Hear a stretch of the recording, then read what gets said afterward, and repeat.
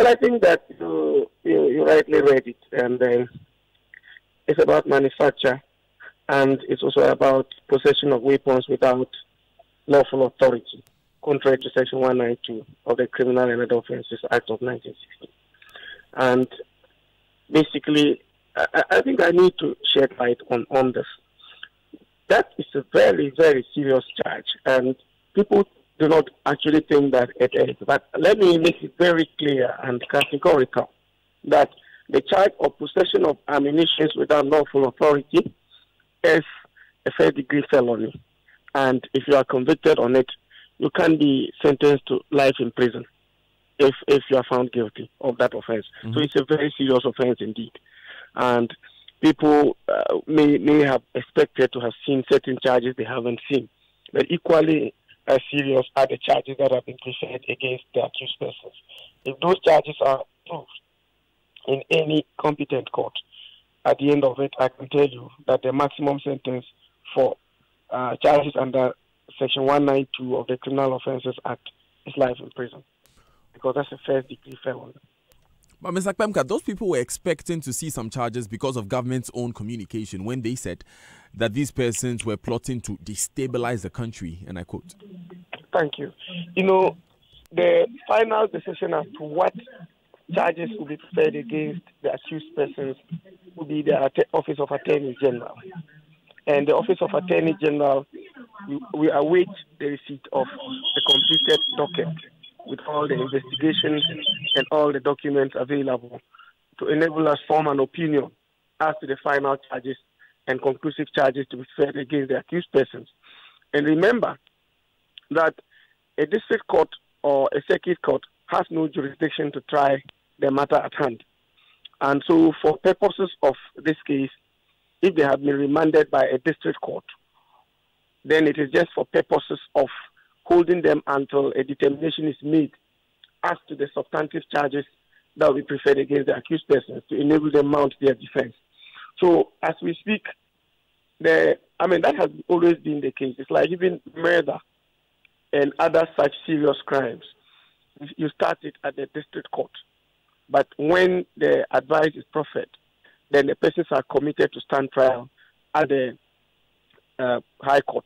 So in this particular case, if we come to a determination as an Attorney General, after they have submitted to us a full duplicate docket from the police, and we do a review, a critical review, and come to a conclusive determination that the conduct of the accused persons, based on available facts and based on available evidence, amounted to an attempt to subvert the security of the state or overthrow the government, then the charges will change.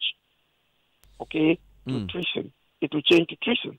So, but that will only be upon receipt of the completed docket and a careful review and scrutiny of same. If we make that determination, the charges will change. So, the charges you found yesterday, remember that by our constitution, you cannot hold an accused person beyond 48 hours without putting him before court. Okay. And you are unable to, come to conclusive determination and conclude all investigations and build a docket within 48 hours.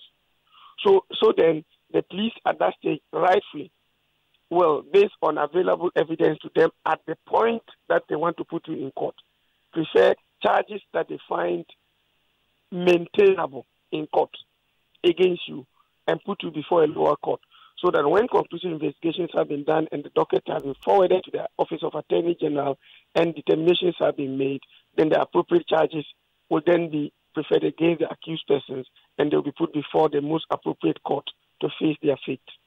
Which evidence, Mr. Kpemka, was recovered from Dr. McPalm's home as Baoleshi?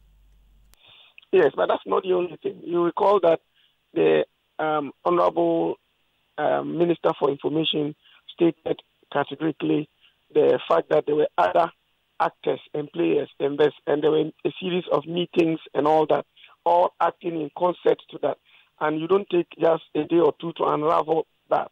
And so all those things that he stated at the press conference were all acts geared towards destabilizing the state. But as police continue investigations, they may uncover many other facts very relevant to the case. And all those things will be built into the docket. And remember, they'll be taking their statements, and all other arrested persons will be interrogated, and where need be, if there are footages and etc., it will be reviewed.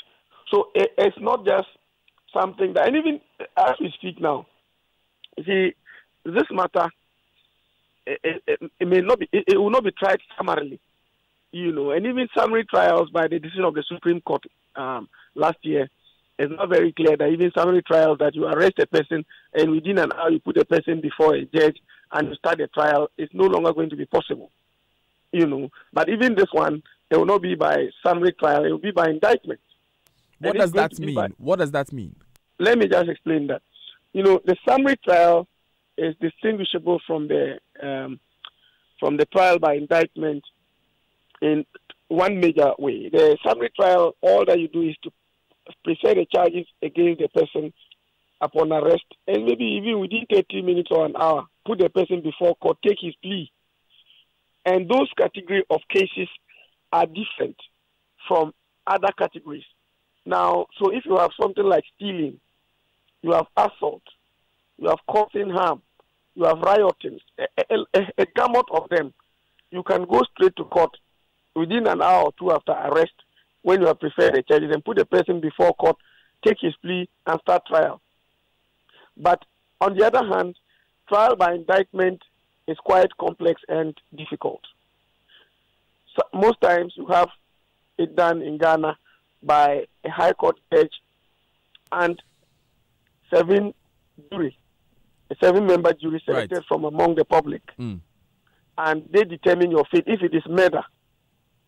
Now, if it is treason, which if we review the documents and realize that the current case is treasonable, then it will be tried by 3 high court judges. Okay.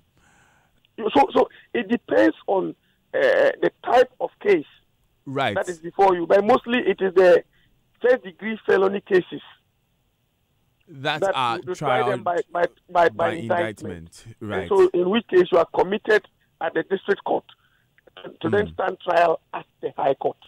Mr. Kwemka, what we'd like to know is that you are saying that some of these charges are informed by the evidence you have and the circumstances of the legal vacation that we have. However, do you have the evidence that was gathered from the home of Dr. McPalm at Baulishi? The statement had what was gathered from the Citadel Hospital. Do you have what was gathered from the home?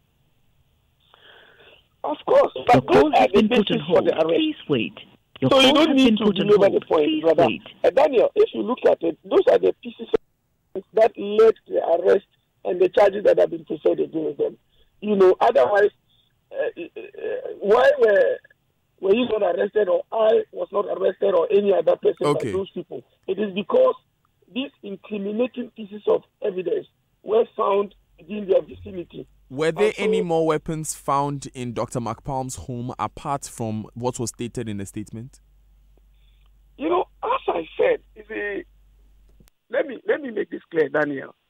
It is not only just the discovery of weapons in your premises that will make you culpable of an offense to be charged.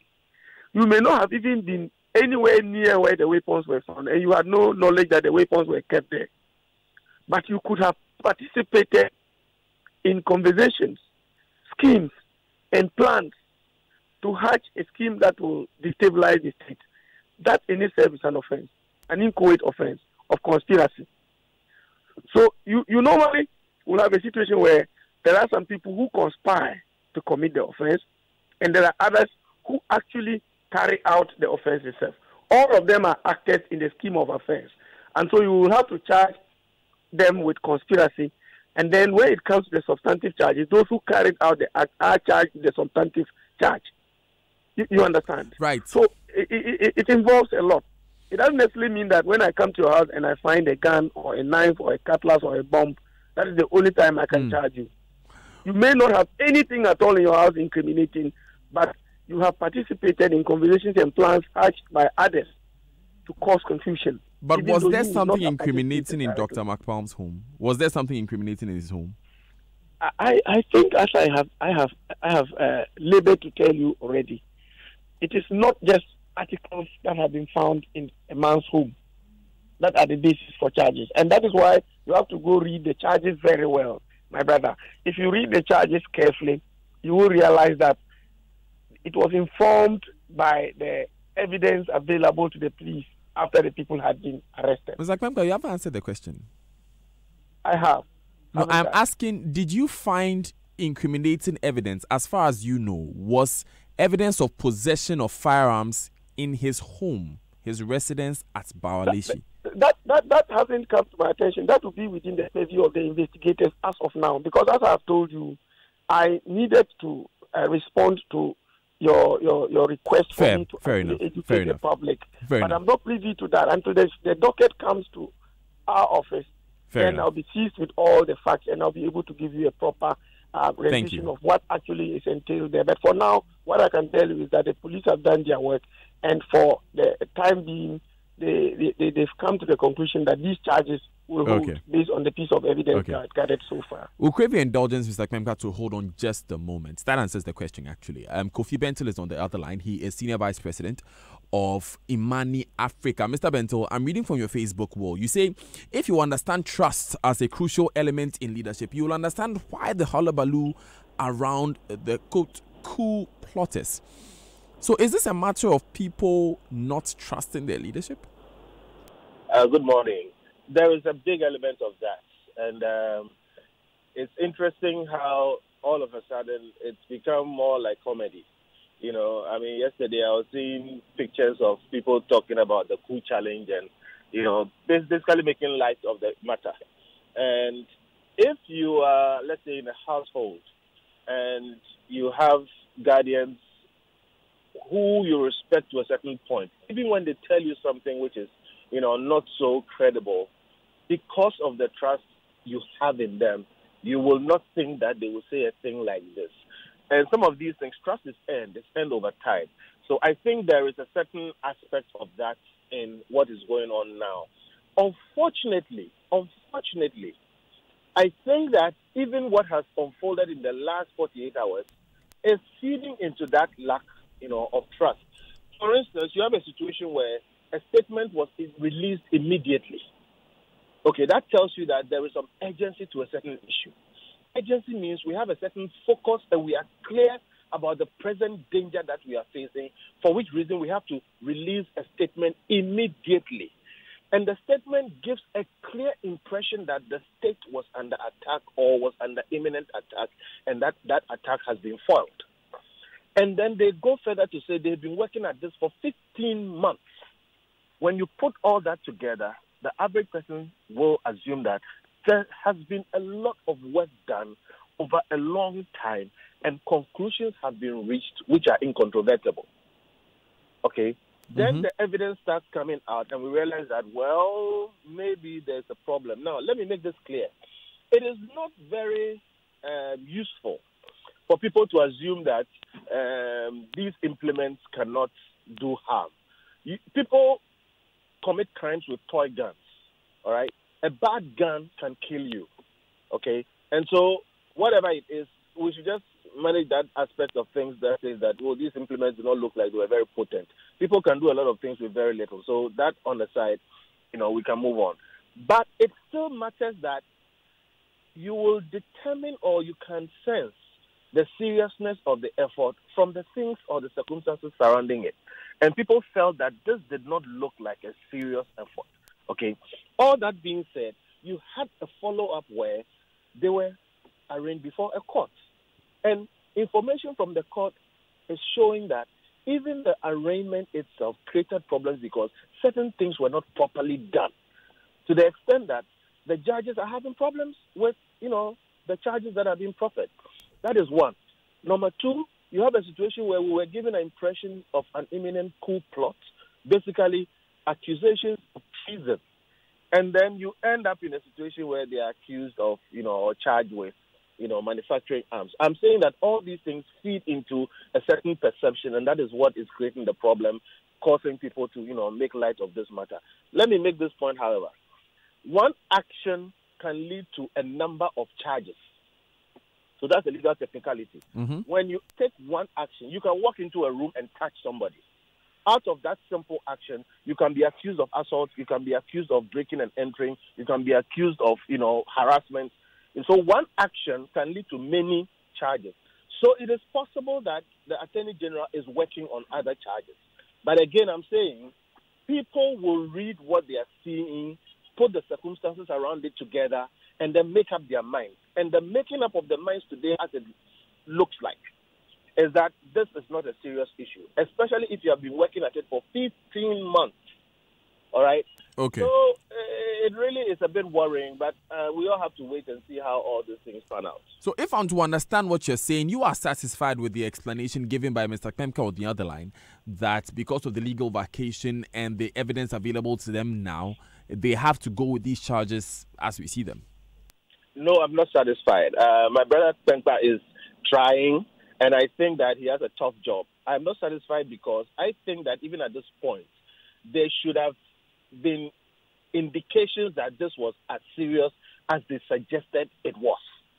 And nobody forced them to suggest. And when I say them, I'm talking about the government and the information ministry putting out a certain piece of information. That statement created a certain perception and a certain expectation. And what Kpemka is telling us is that, well, we are still working on it. Look, even the evidence that they are putting forth, okay, Kpemka knows, like I know, that when it comes to evidence, you have to collect it well. You have to process it well. I hear suggestions to the effect that even that evidence may not have been processed and collected properly. So I understand what Kpemka is saying, but it is not satisfactory, especially if they gave us a statement to the effect that this was treasonous or close to that. They've been working at it for 15 months, okay, and at this point, this is what they have. We can only wait, but I would think that, there's a statement that, the Latin statement, festina lente. Hasten slowly. Hasten slowly. Yeah. When it comes to processing these things, and you're talking about life imprisonment or death, and people's liberties are on the line, you have to hasten, but hasten slowly, because everything you do will come up to scrutiny. And under scrutiny, it is showing that things are not exactly as they were projected to be. This is a case of perception and reality not meeting, and it's creating a situation where the general populace feels that this government has been a bit too, giddy in its trying to create a situation, and I think we should all guard against that, because indeed, any attempt is a serious matter, and you don't need much. Okay. Like somebody said, look at 9/11, okay? They didn't need bombs to do anything, but it caused a lot of trouble. So we must give them the benefit of the doubt, but I also advise that they should observe the festina lente rule in this matter. So you said a lot, especially when it comes to what the information ministry as well could have done. But what of the Attorney General's department? Given the current circumstances, what would you rather they have done so that perhaps they could satisfy the anxieties of Ghanaians? Honestly, I don't think the Attorney General's department has done anything wrong. In fact, when it comes to what Kpemka and the AG and Co do, they have to only work with the facts and the law. And so if even they suspect that there's more that they can do, at this point, the facts and the law is what they have to go with. And I agree with Kpemka when he says that even when you are processing the rest of the charges, you must know that the law does not allow you to hold the people beyond a certain point. So you can go to court with the ones that you are clear with, and then maybe you can get some sort of remand as you work on the others. So for, what they did at the ages, I cannot, because I don't have all the information. Some of us have heard that there is more evidence, all right? Now, maybe there is, maybe there's not, but I believe they may have something they are working on. They have the constraint of finishing properly in a way that can stand the scrutiny of a court. Okay. So they have to take their time. But the information ministry put out a statement, which they said was urgent. They immediately released it. And the statement carried some sorts of import about the nature of the crime, the time they have been using, or the time they've used, to process it. And so it gave a certain impression that, look, this was cut and dry. Okay. But clearly, what the AG's office is showing is that it is not as cut and dry as we were made to believe. Mr. Bento, hold on just a moment for me. Mr. Kpemka, you have listened to Mr. Bento's concern on the other line. Let me ask plainly. Do you have any evidence you have seen that may give an indication that at this stage we are looking at a treason charge? Daniel, I have, as you have indicated, I've listened to Mr. Bentel, and who seemed to agree with some of the things I have said, even though he has his reservations as well. But let me make this very clear, that I have said it from the beginning when you called me, that we get all the facts available to do analysis and to come out with proper charges only when a duplicate docket has been forwarded to us. As I speak now, nothing of that sort has been done yet. Everything at this stage is preliminary, and it is only the investigative bodies who are doing everything possible and gathering all pieces of evidence to build that docket and bring to us. It is when we are seized with the docket and we go through that we can do a comprehensive analysis of things. But as of this stage, I'm saying that the facts of the case and the charges that have been presented are basically based on the evidence available. And to that extent, you cannot blame the police for that. But when they have completed and submitted same to us, it is for us to now make the determination of the appropriate charges at that stage, which may or may not include treason, depending on the facts of the matter. Mr. Kwemka. Yes. Yeah, Mr. Kwemka, pardon me for doing that there, but let me just ask that. Are you suggesting that given the evidence that is available to the Attorney General's Department, these are the only charges that can be preferred against these persons? Hold on. I have repeatedly said, maybe you're not understanding me. I'm sorry about that. But I'm saying that as of now, we are not seized with the file. It is the police. Remember that we are in charge of prosecution, not investigation. What evidence did you rely on to prepare these current charges? You don't have the full dockets, but what did you base the conspiracy charges on? Those charges that have been preferred were not recommended. Attention, I did not recommend that police charge them with us. We haven't gotten to that stage yet. So this was... It is the police who preferred those charges based on their investigations so far. You understand? And I'm saying that it is now for them to build the docket and forward it to us so that we will then make the determination as to what are the appropriate charges that we can prefer against the accused persons. This is actually preliminary. And that's what happens in all cases that go to the investigative bodies, be it IOCO, DNI, or the CID. They will, when they arrest you, based on the set of facts available and the evidence they have, they will quickly put up some charges against you, which are maintainable based on the facts. And then, if it is one that is indictable, they put you before a court and ask for a remand. And if the court agrees based on the facts, you are remanded, and then the docket is then built and forwarded to us to make determination. And when we have made a determination, it will then decide whether the matter should be put before a circuit court or a high court for trial based on the set of facts available. And remember, as I told you earlier, these are based on jurisdiction. If you take a murder case to the circuit court, you are completely out because it doesn't have jurisdiction to try that. And those determinations will then be made by the Office of Attorney General upon proper scrutiny of evidence available. Thank you very much, Joseph Kwemka. That answers my question. But since we have you on the line, Mr. Kwemka, and also Kofi Bentel, who yourself are a lawyer, let me get your a word from you, Mr. Kwemka, on a matter of very serious national importance that has popped up on the radar. As you may be aware, 1,842 people sat to enter the Ghana Law School, and only 128 qualified. What's your take? Well, my take is that the determination was made by a team of examiners based on a marking scheme available to them, and they came to that conclusion. It may be unfortunate that there are mass failures, but in every game there are rules. And if you fall out of the rules and regulations, then of course you are out of it indeed. So I would say that unfortunate as it is, there are certain rules and regulations that they went through, and unfortunately they could not meet the criteria. But going forward, we can continue to debate as a nation as to what exactly we want to do for ourselves, so that going forward, perhaps the matter we are discussing now, tomorrow or the next day, we may not have to discuss that again. Because this is not the first time. It's very repetitive. We should be finding out from ourselves as a nation What has really gone wrong? Is it that standards have fallen? What is it exactly? If the debate is engendered and all of us arrive at those conclusions that will enable us to build a stronger nation, perhaps the next time the results will be much, much better. It's interesting that you mention this argument I've heard repeatedly, that standards have fallen. So, but these guys have earned a degree, Mr. Pemka.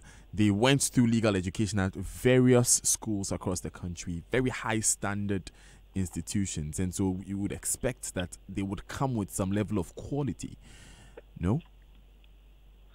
Of course. Some, not all, some came directly from the senior high school and read the 4-year degree program and all that. Others also read degrees in other areas before they went into law. But as I said, all of us went through processes before we became lawyers. We didn't sit at home and were called to the bar, of course, as you know. So it's a very difficult one to actually discuss, because if examiners set a certain level of criteria that you should meet it and qualify, and you do not meet it, and therefore you're not qualified, it becomes very difficult to debate in your favor. However, you sympathize with the person. So it's a very difficult situation that we are in. But as her ladyship, the Chief Justice, has time and again emphasized, we are out to produce quality lawyers in the system. And if these unfortunate developments result from our effort to produce quality lawyers, it's most unfortunate. But at least the other alternative is to say that we should lower the standards or something of the sort. But I do not know what other alternative is available. It may be scary. Well, this is the law, and the Supreme Court decided last year that the entrance exam in itself was an illegality. It gave the General Legal Counsel the opportunity to pass a batch through the entrance exam, and the General Legal Counsel sent a law to Parliament to legalize this entrance exam. A number of your colleagues in Parliament disagreed with this. I can point at Inusaf Husseini, who said on our platform that this is wrong. So where do you stand on this? But Parliament passed it. So even if the Honorable Inusa said it was wrong, he's part of those who passed it. Because when an act has been passed by Parliament, it is Parliament that passed it, not individuals in Parliament. And so I am part of the people who passed it because I'm a member of Parliament. My individual decision, whether in support or against, will not matter now, because Parliament, by a majority decision, actually passed it. So what I can say is that, you see, even in your intro, you recall you just said that somebody went to the Supreme Court with a writ and asked for a determination that certain acts were unconstitutional. And that was the most interesting part that people haven't looked at. The law is what it is, and nobody manipulates it. You make the pronouncement based on the facts available, and then the law that supports those facts. No, the General Legal Counsel, which is the regulatory body for legal education in Ghana, for example, is presided over by Her Ladyship, the Chief Justice. And then acts of the General Legal Counsel are challenged, and the Chief Justice and other panel members sit on the matter and rule that their own conduct is unlawful and unconstitutional. That tells you that the rule of law is working. And we have to go back to Parliament to put up a set of rules. There must just be a certain set of rules to guide us. We cannot operate in vacuum. Otherwise we create a certain lacuna that people will exploit. Very unfortunate, sad as it is that we have only 128, as you have indicated, passing out of 1,000 plus who wrote. Very sad and unfortunate as it is. But still, there are people who pass the exam. What is the answer to that? The fundamental reason 5%. Is that however you raise the standards, there are people who will still pass anyway. So all that we have to do is that, unfortunate as it is, we still have to encourage people to go the extra mile to learn and sit up and do what is right. If you have failed this particular exam, there are channels. The door is not closed. If you really believe and you have the conviction that you passed, but they have said you can actually write an appeal for remarking. It's allowed by law normally. And if they remark and you pass, why not? And there have been cases in the past when people applied for remarking and they passed.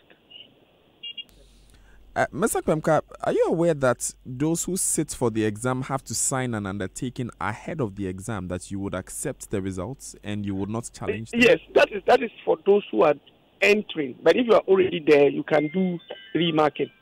Of course, those are all part of the rules. If you don't accept it, you don't write. But if you are already a student, if you are qualified, you've written the exam, you've passed, and you are in the law school, you've written and you have failed, you have the right to appeal for remarking. It's allowed. But it's an entrance exam. What's the motivation to ask for a remarking if I have entered? You're talking about when you have entered, you are a student, and you have written. I'm talking about when you've entered, you are a student, you've written the internal exam, and you have failed. You can ask for a remark of those transcripts. That's what I'm indicating. Yes, I was referring to the entrance exam, in which case that form is signed, where you have to indicate that you would not challenge the results. Yes, but you see, Daniel, if somebody finds that unconscionable, so to speak, or unlawful, you challenge that in court and let the court make a pronouncement whether or not it is lawful to tell a person to sign that whatever result comes out of an examination, he should accept it. It can be challenged because we are in a country of rules. We are in a country of laws, not a country of men and might. So if you find this unconscionable or unlawful or both, you can go to court for a determination whether or not that is unlawful. And if a determination is made, the next batch of persons may not have to have such a situation.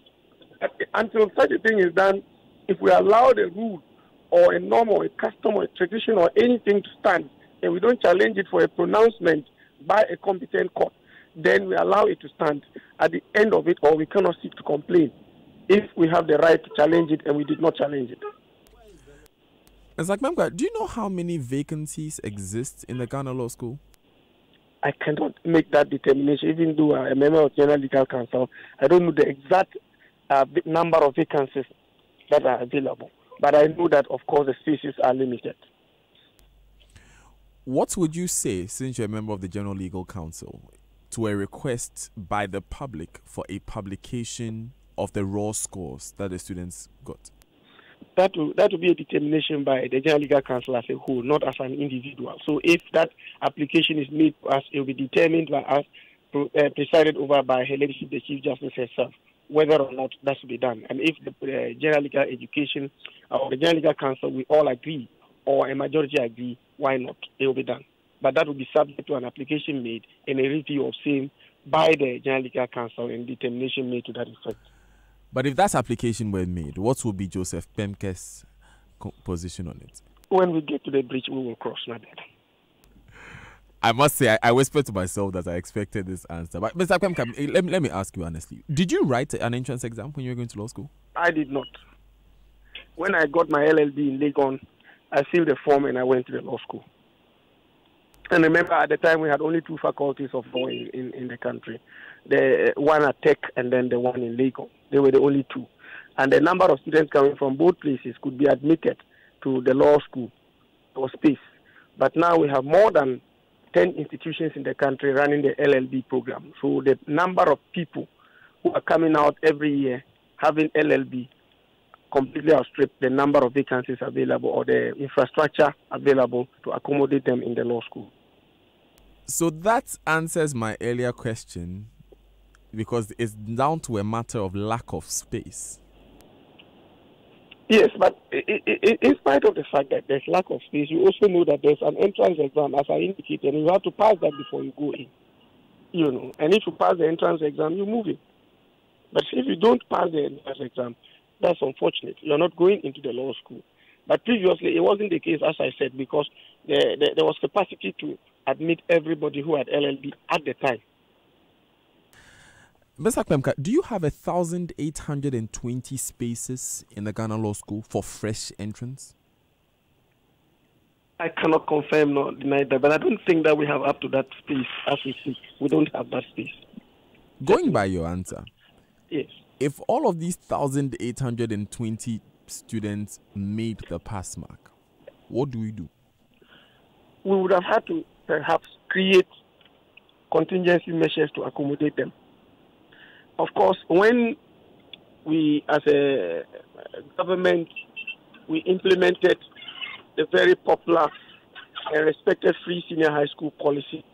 And we realized that we ran into difficulty based on the numbers that were coming. We had to introduce the double track system to accommodate them. So if you have a situation where, I mean, that is to the stretch of any imagination, you have about 1,800 passing to enter there, then there will have to be contingency measures that will actually accommodate them without denying anybody after the person has passed the exam. I'm curious because last year, the Ghana Law School admitted 500 students. This year, it's 128. Are we failing people because we don't have space? That's not correct at all. You know, as I said, it's the same standards that are being set, and the examiners are marking the scripts. But remember that there are not going to be 128 people in that class, because those who were admitted last year, a lot of them did not pass to go to the second year, and so those are going to repeat. In addition to others who were repeated 2 years ago who still could not pass. So you're going to end up having quite a big number in the first year, even though those who may have passed are just 128. But so you're saying that we are going to have a large number of first years, but not necessarily from the 1,820 who wrote the exam. I have not used the word large, but I'm saying that it is definitely going to be more than the 128 because others were repeated. And so the 128 will join those who were repeated to make up the first year class. Mr. Bentel is still with us on the other line. Mr. Bentel, interesting conversation we are having. Yeah, and I am listening and I hear my brother Kwenka really trying, but this thing is terrible. It's tragic, and already this morning I've had a call from, someone who is like, what do I do? Okay, and much as Kwenka is trying, you ask some very important questions. And for the sake of the public, I think we must, stay on those ones. Point number one, it is not true that these young men and women writing these exams are not qualified for the law school. It's not true. That's point number one. Point number two, if you have an examination which is preset to exclude people regardless of how well they do, then that is patently unfair. And that is what Kwenka had alluding to. Because the question you asked is this: if it's an examination, then what it means is that theoretically, technically, everybody can pass. And if that examination was really meant to bring out people who could pass and then give them spaces, then it means they must have the number of spaces there in the law school according to the number of people who are writing the exam, because theoretically they can all pass. But Kwenka has just told you we don't have the spaces. In all kinds of, discussions on this matter, it's been made very clear that the entrance exam is directly designed to exclude people because there is a problem with space. Okay? That tells you that the government, and I don't mean just this government, but governments up till now, and this government has failed, refused, and neglected to deal with this problem. The government is throwing away qualified young people. And all they ask is that you just play your part, do your work to give them space to learn. And we've been around this. You made the point that the Supreme Court determined this was illegal. Then you go to court to go and change that law to make it legal. As we speak, even when you put the current practice under scrutiny, people will be found wanting. Examinations must be transparent and fair. If you subject this particular examination to all kinds of, examination rules and whatever, you realize that they are not fair. Especially look at the situation where you are going into an exam and you are made to sign an undertaking that whatever happens to you, you are not going to challenge it. What system is that? So look, let me just make these points simple. This is a failure of leadership. We have sat down. We have not done better than what Kwame Nkrumah did many, many years ago.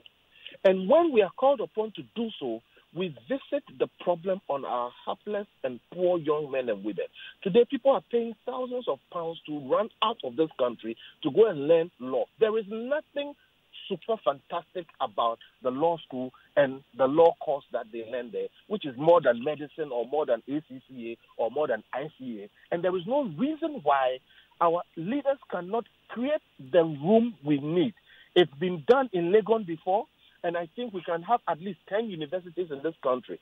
University of UPSA, Professional Studies, is capable. I have checked with them. I have gone there. I have done my research, and there are many universities, at least 10, capable of running the law course. Why are they not just allowing our young people to learn? This is a leadership crisis. It's been shown, proven many times. And I urge Pemka to put his energies towards resolving it instead of really packing up a series of excuses. He's trying, but it's not going to work. Every year, up to last 2 years, we have 3,000 people we have thrown out. And every year we are adding to the number. Why frustrate people for no good reason? That examination is a travesty. It is wrong. And posterity will judge the leaders of today if they fail to put their energies towards solving it. Right now, they are giving us excuses. Mr. Benzo, we would have to leave this here for now, but let me go back to Mr. Pemka for his final comments. Thank you very much, Kofi Benzo, for joining us. Daniel, we are very grateful for the opportunity to... Mr. Pemka, I was thinking that you would want to make a final comment on this matter. Well, my final comment would be that in discussing this, we should do it without emotions, and we should have a sober reflection and look at what are the alternatives. Let's debate the issues and continue to debate it from here. But we shall definitely get over it as time goes on. That's what I would say to Ghanaians. And that we should just be patient with one another as we struggle to build a nation. Because once upon a time, it wasn't like that. We've gotten this far because of the issue of numbers, which is so fundamental in every democracy. As we grow, these things will come up. But I believe that, God willing, 10 years from now, this will not be a topic anymore because measures will be put in place after a holistic debate has been made and decisions taken, far-reaching indeed, that will ensure that that land we are struggling to get to, we all get there. That's what I'm saying. And I'm very grateful for the opportunity to contribute this morning to national debate on this issue, given to me by Honorable Platform. I'm going to hold your leg on radio, Mr. Pemka, because I just heard something that I just have to touch on. So I have two questions. I'll ask my first one. Is our Chief Justice too powerful? I don't understand that. She's the head of the General Legal Council and she's the head of the Supreme Court. In the case that you mentioned as a beautiful display of the rule of law, she actually sat as a judge in her own court. I mean, with the greatest of respects to Justice Mrs. Sophia Ekufo. Yes, and the determination that was made, did it serve her interest? Whose interest does it serve if ultimately? It served the interest of justice. As far as I know, her ladyship, the Chief Justice, she's a very, very, very, very principled and strong judge. And I have no doubt about that. I can vouch for that as I know her. And she's one person who does not compromise on quality. That I know about her and I can vouch for her. Yes. My other question would be, you said that in 3 years this will not be a problem because some measures will be put in place. What measures? I said that as we move forward, measures will be put in place to ensure that some of these things do not recur. And as I've actually indicated, do a follow-up to the law school and talk to the director of law school. You will realize that the General Legal Council has had discussion and come to certain conclusions and given the go-ahead for construction of infrastructure to increase the intake and fund the law school and all that. And that these are part of the measures as I've indicated. Once has been done and more spaces are created, if, for example, maybe pass mark was 10, it may be reduced in order to increase the numbers. That's what I'm saying. So it all depends. These measures that are being taken, it isn't that the General Council just sitting by raising all hands in despair in the air. No, that's not it at all. What actually is happening is that measures are being put in place to ensure that some of the problems that have been identified in legal education are addressed so that it doesn't escalate to something that nobody imagines. Joseph Dindiok Pemka, we are very grateful that you joined us today. I'm humbled to have heard from you. Thank you. Thank you. He's Deputy Attorney General. He's in charge of criminal prosecutions. First of all, we had a great conversation about the 3 suspected coup plotters. I'm putting that in quotation marks. I'm quoting government statement. And the charges that were eventually preferred against them. He says, look, the charges of conspiracy to manufacture arms and illegal possession of arms were preferred against them by the police. Now, remember that Kojo Oponkroma, Information Minister, told us that it is the security agencies who told the government that the current evidence they have points to destabilizing the country. But it's the same security agency, the police, that preferred charges of illegal possession of arms and manufacture of arms. So it's a bit of a contradiction there. I guess that's an answer that they can give. However, he says that if they have more evidence, when they get the final dockets, they'll make a determination on which charge to prefer against these three persons, whether or not it's possession of arms or treason. And then we moved on to the conversation about the 128 students who passed out of an exam written by 1,820 people. This could have been a problem if they were writing to enter Mfanspim School or Wesley Girls High School, which has options. But this is the Ghana Law School. There's only one in the country, and it's run by the country. And we don't have enough lawyers anyway. Even if all of these people pass, we won't have enough lawyers. So what's the real problem? Mr. Kpemka suggests that it's probably a lack of space. But I'm asking you, do you think it's a lack of space, or is a poor quality of students, or both? 128 pass out of 1,820 students. Is this a case of lack of space or poor quality of students, or both? We'll be back to get that answer from you. Welcome to 21st Century Service Provision. Need to pay your ward school fees? Thanks, Daddy. Want to flex that girl? Wow, he's so cool. Grandma needs airtime to fill me in on all the village filler. Hey, me be a guy. Or you're just tired of having to hop from app to shortcodes to website and back. Welcome to the new phase of buying, selling, and connecting with customers. Welcome to convenience and technology. Welcome to My GH Pay, myghpay.com. Make or receive payments online from anywhere using a Visa card, MasterCard, GH Link card, or your mobile money wallet. Businesses, associations, institutions can get listed for free today and enjoy a new world of convenience. Download My GH Pay for free from Play Store and App Store. myghpay.com. Buy, sell, and connect. The platform for everyone. I believe that I can be all of the best, whatever I do, guaranteed to take the lead. Ma, please give me your phone. Let me make a quick call. So you're still on that network that gives you fair data and talk time, where Vodafone has double the Red 1, Red 2, and Red 5 offers. For 5 CDs, Chikra. You get 250 minutes to call all networks, 250 megabytes data, and more. I'm moving to Vodafone today. Switch to Vodafone to enjoy double Intuswar on red bundles of 1, 2, and 5 CDs. Enjoy double talk minutes to call all networks and double data to browse. Vodafone always gives you more. Dial star 200 hash to subscribe now. Terms and conditions apply. The future is exciting. Ready?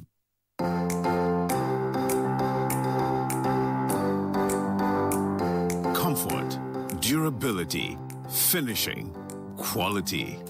Choosing sofas and beds for your home, office, or hotel couldn't be easier with an exclusive range of sofas and beds in various designs and colors from Latex Foam.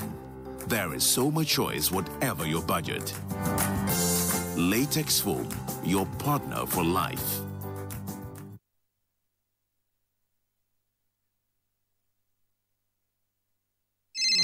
Charlie, where are you? Bossman, I'm at the bank. Really? But your car is in front of your house. Bro, my bank on my phone, Charlie. Oh, how? EcoBank, bro. With EcoBank mobile app, I can do everything, anywhere, anytime. Listen, I just checked my account balance, paid Ahmed's school fees, and sent money to my grandma at Walwale. Oh, wow. Wow. Masa, just download the EcoBank mobile app from the Google Play Store or the App Store, or dial star 770 hash and be your own bank manager. Manager. Whether to pay bills or fees, to check account statements, send money across Ghana, abroad, and more, EcoBank mobile app has got it covered. EcoBank Mobile, making everyday people live everyday lives the EcoBank way. EcoBank, the Pan-African bank. Enjoy fast, affordable, and dependable 4G service in Accra and Tema, in your office, home, or on the go. Contact Telesol today on 0302 221 658 or 9 or 0303 975 342 or 4, or our website telesol4g.com, or send us an email through enquiry@telesol4g.com. Telesol 4G, just a touch.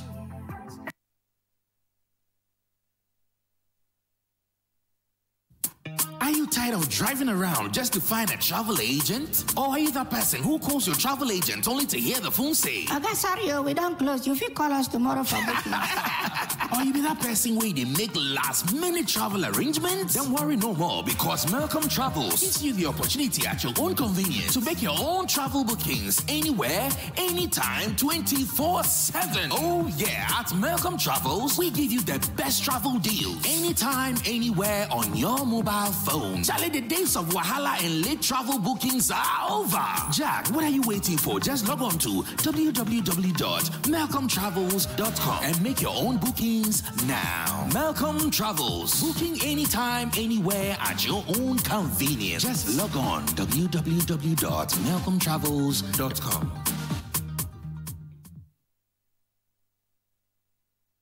So you wanted that weave, that one that's so long it touches your toes. Got it. A disco light for the room when the sweetheart comes over. Swoon your matrona. Bagged it. Those chrome spinning wheels that will have people at church praying to be you. Bought them. Now, how about those mega woofers that will wake up the whole neighborhood? Ordered. Because you've got the card that makes it all possible. You don't need a bank account to spoil yourself. You can now securely load funds for travel, pay for goods and services online and at your favorite shop, or give your loved ones unending spending options or possibilities with a perfect gift card. Get a Cowbank prepaid card now, because you can. Cowbank, forward together. Coffee in your cup and joy on the set. The Super Morning Show is always the best bet on Joy 99.7 FM.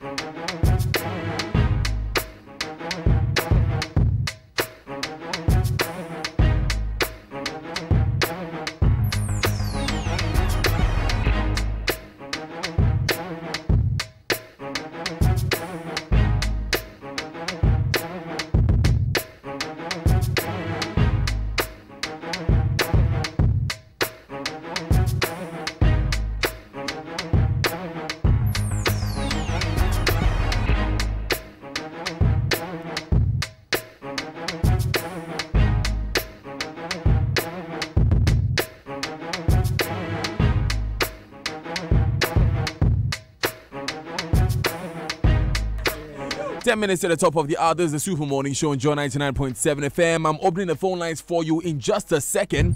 0302216541 0244340437. I want to ask you,